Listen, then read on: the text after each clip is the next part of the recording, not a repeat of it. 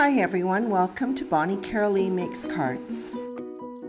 I have a fun and easy faux watercolor card featuring Simon Says Stamps Delicate Outline Flowers background stamp. If you like the look of watercolor but are a bit nervous about jumping in at the deep end, this is a nice, easy place to start. I begin by removing the foam mat from my MISTI and positioning my rubber stamp. I will be working on Bristol Smooth cardstock.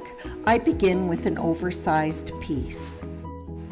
I have selected a rainbow of colors of Tombow watercolor brush markers. I find it easiest to lay them out in the order in which I'm going to use them. Starting with red, the marker is held almost flat against the stamp. The color is easily brushed on, catching only the raised part of the stamp. Each color will be stamped on at least a couple of times. For the first stamping, I spritz on a little bit of water so that I can move that color easily into the open areas of the image. I do this very quickly using a water brush pen.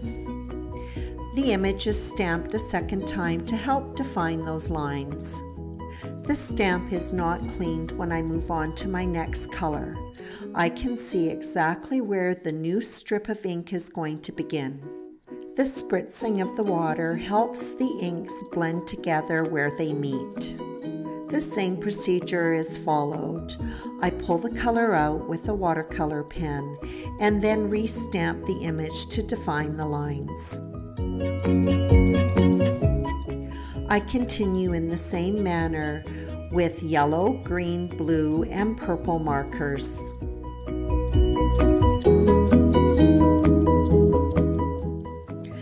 Sometimes after stamping, when the stamp has been spritzed, there can be pooling of water. I use a corner of paper towel to absorb the water so that I don't disturb the stamped lines around it. I don't think I mentioned why I chose Bristol Smooth cardstock for this project.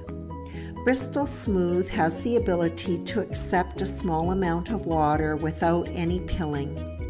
I chose this cardstock over watercolor paper because it is nice and smooth. The stamped images would have a crisper, clean look to them than if I had used the textured watercolor paper.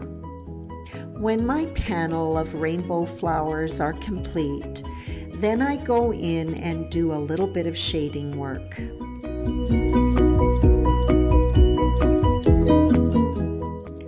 For this next step, I'm working with a number 4 watercolor brush and some water that has been mixed with Perfect Pearls. The Perfect Pearls will add a nice shimmer to the project when the light catches it. I add in some shading by using the same marker that the flower was stamped with. The color is placed at the base of the petal, and then I use the Perfect Pearls solution to pull that out. This creates a gradient, darkest to lightest, and adds dimension to the flowers and the leaves. This extra step of adding in extra dimension really does not take a lot of time, and the painting goes very quickly. When the painting was complete, I used a stitched rectangle die that was slightly smaller than an A2 size to cut the panel down. I made sure that when I placed the die that I was catching all of the colors of the rainbow. The panel was then spattered with white gouache that had been slightly watered down. To avoid a mess, I use a spatter box.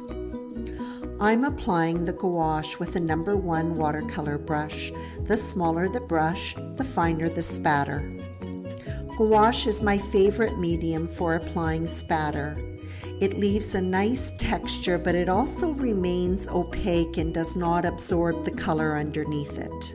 When the panel is dry, it is adhered to white sheet foam and then to black cardstock before being attached to an A2 size card base.